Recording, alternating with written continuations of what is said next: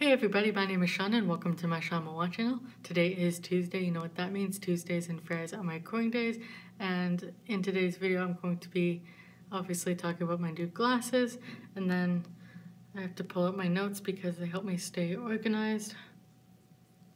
Fasting, karma, and aliens. So I have like two little stories to share with you guys, and then I have some stuff to show you. So I'm going to be doing another little show and tell, and I don't know why I'm stuttering so much today. I don't know, I'm very tired because I stayed up late listening to old music and talking to some friends. I met some people who were also like asexual, and I was asking them how should I celebrate my first year of coming out, because that's something I want to do in my next video. So yeah, I have new glasses, but my vision hasn't changed that much, so everything is still the same, and it's frustrating because I thought my vision was going to be clear, but it's still the same, just different lenses.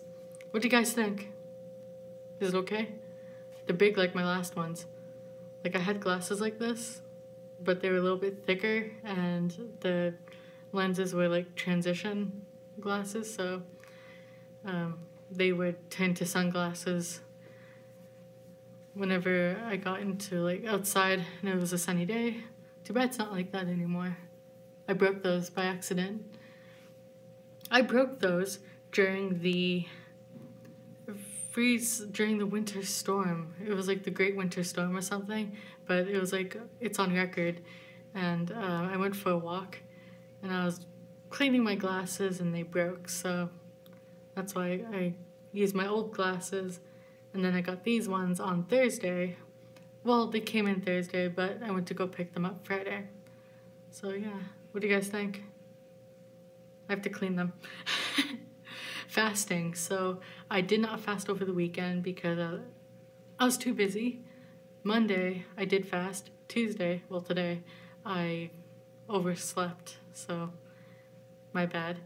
I will be fasting Wednesday and Thursday. Two little stories on karma and aliens. So I went for a walk over the weekend. I live in a neighborhood full of kids, and this lady I was walking on the side of the road, and this road has no sidewalks, so she just zoomed past me like she was trying to push me back to the curb. I was walking on the right side of the road, like I wasn't walking in the middle of the road, I was walking on the side of the road. I'm not gonna walk on anybody's lawn. And she just zoomed past me. She was driving on the wrong side of the road, speeding down. And like, she zoomed past me, but she ends up crashing into like this other lady, and then I burst out laughing. So yeah, that probably wasn't the right thing for me to do, but come on, she's the one who zoomed past me, and I'm just like, what the heck? Did you just try to hit me with your car? So yeah, that's the one story. She got into a little accident, and then I kind of laughed. That's the first story, and then the second story is the alien story. Now, I'm not really sure if I'm a full believer. I don't know if any of you guys believe in aliens and other supernatural stuff, but I had one experience that was really weird, and I don't remember if I ever told you guys about this, but I'm just going to retell this story again, because I think that's something I could do. I woke up in the middle of the night and I had this pounding headache. It was the worst headache that I've ever had, but I just woke up with this pounding headache, and I couldn't move. I saw this thing with like 3 orange glowing eyes, like in a triangle form, but there was like circle eyes, of course. And I fell back asleep. So I don't know if that was a dream or if that was just, I don't know what that was, because I remember it and I just remember the headache. I don't know if any of you guys have had this similar experience. If you know what I'm talking about, like, I don't know if I've ever talked about this on here, but that's just my little story. So I thought I could share a little alien story since people are talking about aliens and UFOs, and there's a whole bunch of crazy stuff that's happening in the news right now. Like, I catch up on it every now and then just to see what's going on.